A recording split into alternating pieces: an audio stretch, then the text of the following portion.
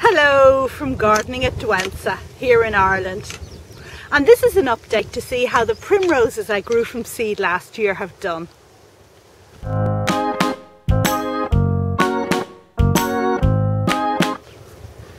Well, finally it looks like spring is here.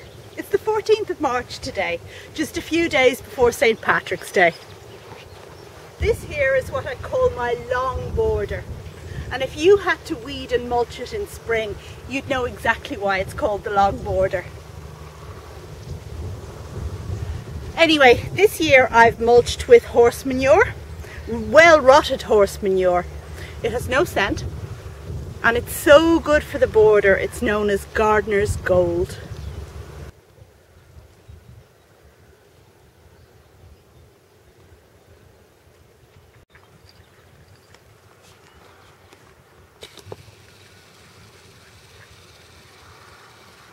Over the other side of the long border, here are the primroses. And let's get in there before Pussy eats them. Okay, now you may recall that I bought 2 packets of primroses from Barnhaven Seeds in France. And I got them as a Christmas present actually, the Christmas before last. So that was Christmas 2014. And I sowed the seeds the day after Christmas. They germinated the 13th of March, so it's pretty much exactly a year after that germination date. And you can see that I already have substantial plants. I got 2 packets of seeds, and the first was a mystery pack, so just a mix of whatever I suppose fell on the seed floor in the nursery. And these plants are a result of what I got from that packet. So 8, 9, 10, 11, 12, 13 plants in, and we can see that the colours range from red, lots of reds for some reason, there's another red, to yellow, yet to open. And over here, there's a definite purple emerging. Another red here, a yellow here, and some that haven't yet given any evidence of what colour they're going to be.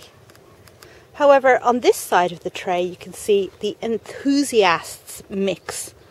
Now, I was quite excited about this packet of seeds because it promised to yield a high proportion of odd little primroses, and by that what I mean is the Jack in the Green type, the Hose and Hose type, which is kind of like one flower coming out of the centre of another, the Jackanapes type, which has a striped calyx, and the Gallygaskins, which has large ribbed calyx. In total, I got 7 plants from that seed mix, and here they are. And we can only see for 2 of them what I've actually got. And the first is this pinky one here, a diabolical colour. I really don't like that, but it's not any of those interesting type of primrose that I mentioned before. But this one next to it is much more promising, and you see it's got a red little flower. But if we look at the outside there, you can see that the almost like leaves coming up the side of it. And that, I understand, is a Jack in the Pulpit type of primrose.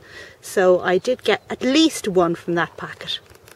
And in front of it, this one here, which isn't yet open, it looks promising. That also looks like a Jack in the Pulpit style there. Now, these seeds were sown outdoors, and they germinated in my cold frame. And I'm going to put a link up above to a video I made about, well, really about cold seeds and growing them. There really is little as exciting as growing something from seed yourself. You know, to sow the seed, to watch it germinate, and then to see what colours you get. Because, like, when you grow things from seed, there's such variation that, you know, you never know what gem might pop up there.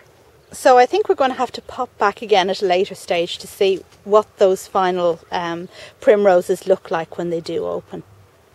Anyway, that's all for now. Hope you liked this video, and if so, give it a thumbs up and do subscribe if you haven't subscribed already.